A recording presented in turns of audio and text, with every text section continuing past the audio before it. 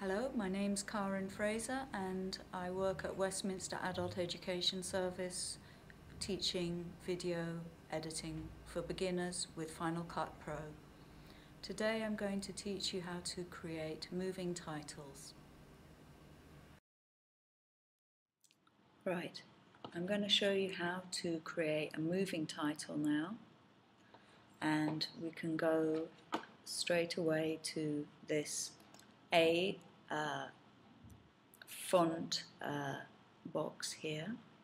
We'll go to text again, and this time we go to scrolling text. So I'm going to click on scrolling text. The video window appears. We go straight to controls. We highlight sample text and start typing a title.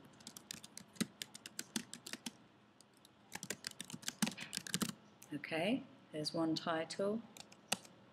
We carriage return, and then we go to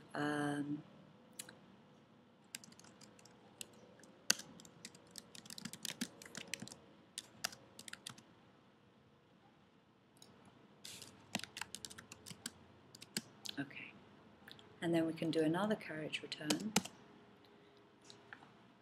Here, in the same way as with the static title, we've got the fonts. So again, I'm going to drag the video window aside to the left and watch. If I place the playhead here a little bit further forwards, we start to see the moving title. Of course, it's coming out of black from the bottom, and it will go up to black at the top. So if we press play, we can have a quick preview of what it's going to look like. Okay, and it's going to go all the way up the screen and disappear. Fine. So place this in the middle, and you'll be able to see when you actually change the typeface what it's going to look like. Okay, I'm going to choose typewriter. Instead of plain, I'm going to select bold. Okay, I'm going to have a look at bold italic, see what that looks like.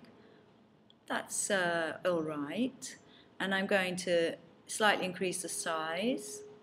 I'm going to change the color of it so that we've got a different color. And if we have a look at leading, leading here in this case, this is the gap between the lines. So I will select this amount of gap. Again, we've got spacing, which is the amount of space in between the words. Fade size describes how much of a fade there is at the top and bottom of the moving title. So you can see the fade starting to come in here. So I'm going to increase the fade size so it's quite large, and you can change also the direction of the scrolling title from up to down. Those are the only two choices you've got.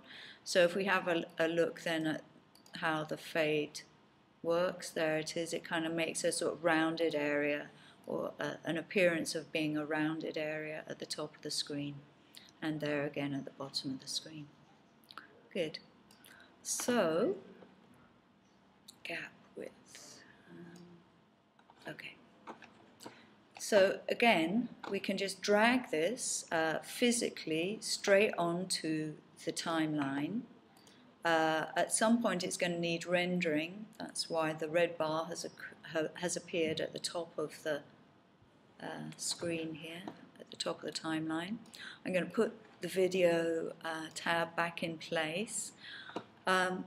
One thing to bear in mind when you're creating a title, either of these, is that if you want to be able to revert to your original title, it would be a good idea to just copy it to your browser window. So you do this just by dragging either title up into your browser window, and here you've got scrolling text, which you could then actually give a proper name to. So you could say directed and copyright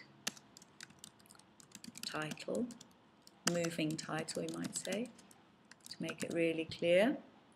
And here where it says text, that would be, you know, your love text. Okay. Or love title. Okay, let's call it title. There we are. Okay. And as you know, everything goes in alphabetical order in the browser window. So here it is sitting at the bottom. Below directed is love. Okay, so here's the love title. We'll just play that again. There it is. And here is the scrolling one, which if we don't render it, it'll say unrendered. So we're just going to render it. Highlight it if you wish. Go to render only what needs render. You select the red color because that's the render color that's being indicated as needing rendering, and then allow it to render, and then you'll be able to see the moving title. So just press play by pressing the space bar.